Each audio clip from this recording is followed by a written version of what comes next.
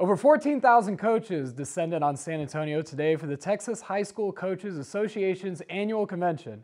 Most recognizable among the faces, Texas Longhorns head coach Tom Herman and new Texas A&M frontman Jimbo Fisher. Expectations for the next 10 years besides national championship, what else do you want to accomplish? I think, develop character quality young men, keep putting out great ambassadors for our university, getting kids that make it a 40-year decision, not a 4, but they're 4 years that here, they're very magnificent, and that we're contending for championships every year, and every time you see A&M is on the schedule, that people want to watch because they love the way they compete and play in the game.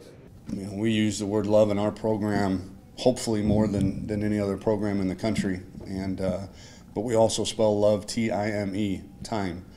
You got to spend time with them, and you got to dive into them. You got to see them outside of the locker room and off the field. You got to go to where they live. You got to take them out to eat. You got to just, like we try to do, we say all the time, we're building better fathers, better husbands, better employees, better men through having been in Texas football's program.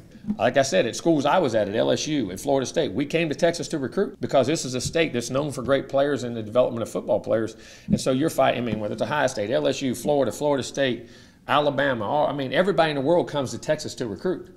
I can't imagine there's a more competitive state than Texas. They are as developed by this fraternity of coaches as anywhere I've recruited most every state known to man, and you don't find a more developed product. Within the next decade, what do you think you can learn from this position? Well, hopefully, A&M is going to be hopefully, and I believe, is one of the top universities in this country, and hopefully we can take the football program and put it up there at the top and be one of the recognizable programs across this country that everyone says A&M, and that there's greatness involved. The university has that. We need to get the football team to think the same way, but it's going to be a great opportunity. It's a great challenge, but I'm really looking forward to it. With time, both coaches hope to be the top teams, not just in Texas, but across the college football landscape.